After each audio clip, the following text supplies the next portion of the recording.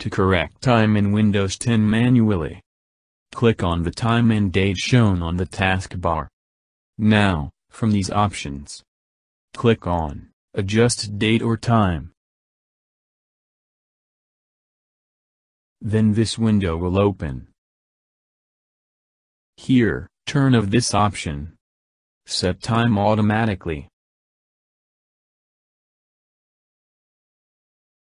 Then, click here. Change.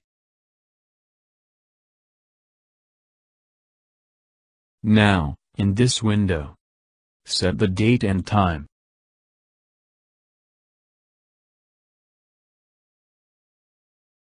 After setting the correct time, click on Change here. Now close this window. I hope this video will help you. Thank you for watching this video by taskbar. Please like this video. And let us know your experience with this video by commenting below. Please subscribe this channel for the latest updates.